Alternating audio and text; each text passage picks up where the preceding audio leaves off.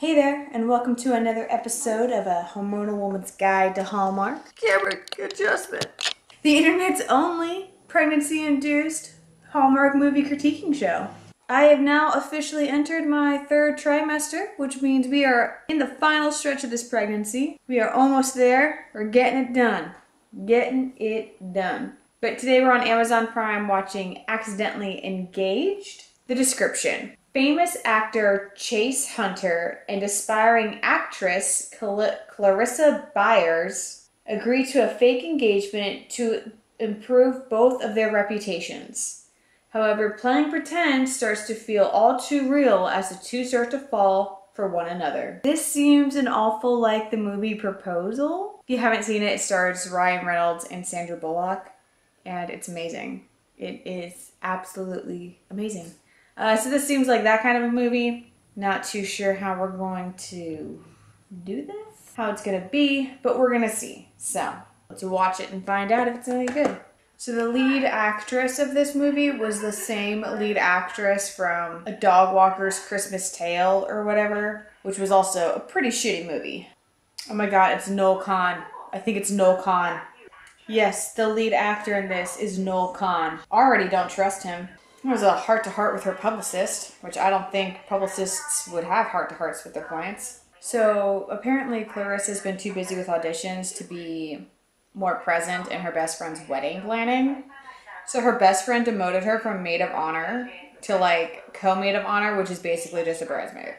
Chas. His name is pronounced Chas Hunter. That makes like it even worse. Why would you like to, oh, Chas. The acting is terrible and it's just so bad.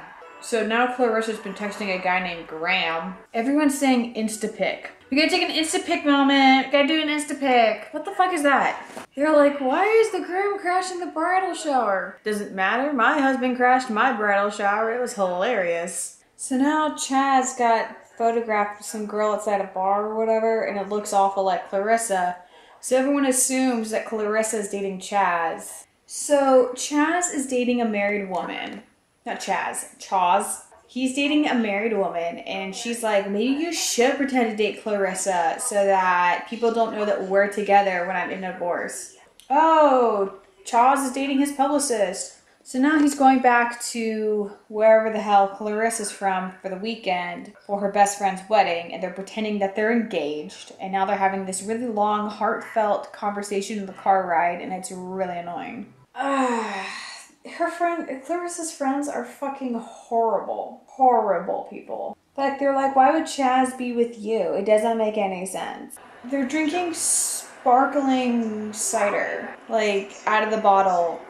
I don't know if it's supposed to be like they're drinking champagne, but they're drinking sparkling cider out of the bottle on the beach while having a heart-to-heart at the bachelor and bachelorette party. Oh, that dress is ugly as hell.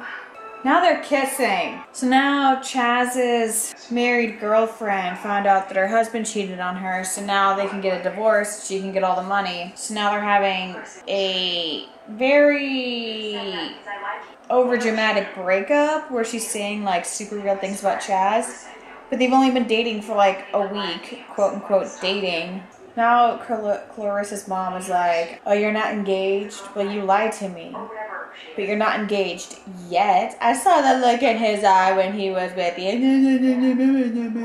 Okay, so, the movie was shitty. It was a shitty ass movie. The ending was rushed, and then all of a sudden they're like making out, or kissing I guess, in the cafe where she worked after she put in her 2-week notice because she landed a gig on a reoccurring TV show, like a reoccurring thing. It was just not great.